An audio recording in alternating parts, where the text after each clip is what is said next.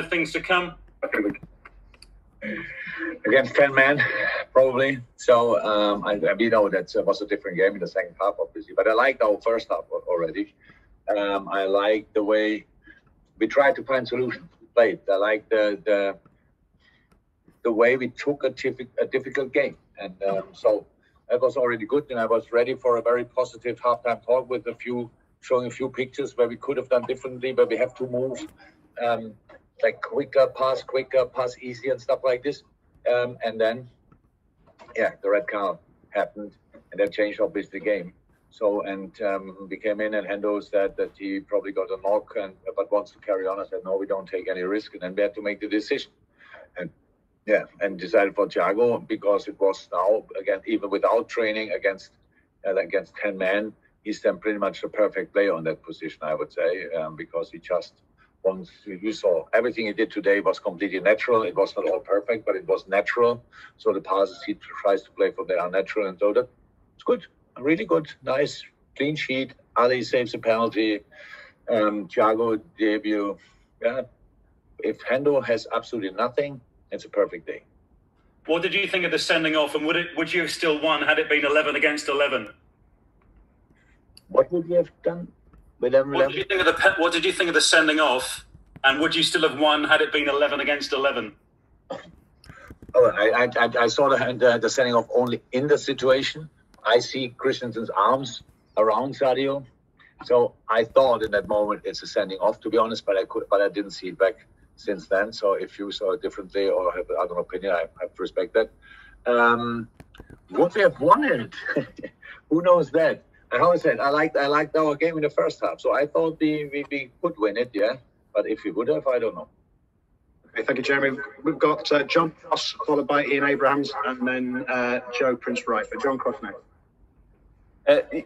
Jurgen, can I just ask you about the two goals, really? We know what a wonderful player Sadio is, but the first goal is a beautiful team goal, isn't it? The second goal, the way he chases down the ball after giving it away... does that say everything that there is to say about Sadio and his work rate and what he means to this team? Yes, it says everything about Sadio. It says everything about the team as well. So I love that, because we had these situations quite a lot that we chased the goalie, and that was slightly close. I think first half Sadio was really close to block it there already. So you just have to do it. Yeah, I love it when we get the reward for these kind of situations. And yes, you are right. The first goal was a nice piece of football.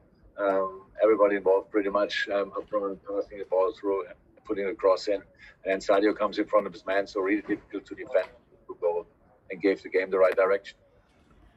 Does it underline the hunger within the squad? For today, yes, but that's exactly what we have to show all the time.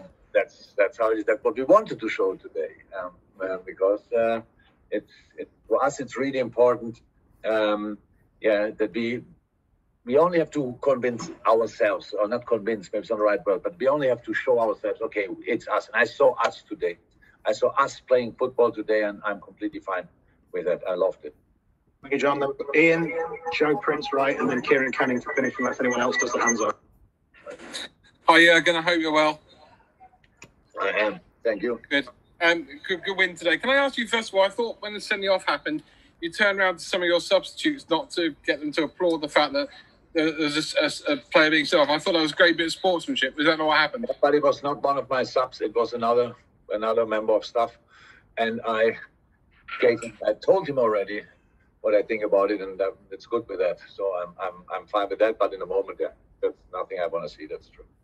And finally, I guess that you're much happier tonight than you were last Saturday. Not because you haven't got the same 3 points, but as you mentioned there, the clean sheet. And Alisson in the second half had very little to do, but the penalty save and then the save at the end from Tammy Abraham, he stays switched on, doesn't he, for the entire 90 minutes? I'm very happy, and I don't know if I have to compare happiness. So I was last week very happy, and I'm this week very happy for different reasons, maybe, but I like both games. And yes, look, we went 2-0. Could have scored more, didn't. And then the game is open. So then we produce a penalty. I'm not sure if I would have given it, to be honest, even when a completely neutral situation. But okay. And then another save. Ali has to make another save. So this is a proper team performance. Everybody had to work hard. We did, and we deserved the 3 points. And I'm overly happy with that. Joe, and then Kieran to finish. I've got no other hands up. So after Kieran, that'll be Joe first, then Kieran. Hi, Jurgen. Hi. So, firstly, Thiago, to go back on his performance, is this one of the main reasons that you bought him, for these qualities in a situation where teams are sat back deep defensively and he can help dictate the tempo of the game? And secondly, what did you think about Fabinho's display? Because he slotted in very nicely at centre-back today. I don't know. We signed Thiago for different reasons, and only one of it is against deep defending sides. So like, yeah, we improved in that department a lot. I have to say, with all the players who were already there before. But yes, it's something it suits him. It's natural to him. So I like that. That's, of course, it's good. Yeah. So that's one of a lot. One reason of a lot. And Fabinho, yes. If Sadio wouldn't have scored 2 goals, I think Fab would be a proper contender for man of the match. I loved his performance. He played outstanding. Well, and yeah, helped us obviously a lot with the ball and in defending as well. So yes, proper performance. Fantastic. And then Kieran to finish. Last question as it stands. Thank you. Hi, Jurgen. You talked about recognising your own team today and showing yourselves, but how important was it to show the rest of the league as well? Because there was a lot of expectation coming in today. A lot of people talking about Chelsea, the money they've spent. Can they be a real contender? But it was a very dominant performance, even 11v11. Thank you. You're the first who mentions that. I always have the feeling I'm the only one who saw it. First half.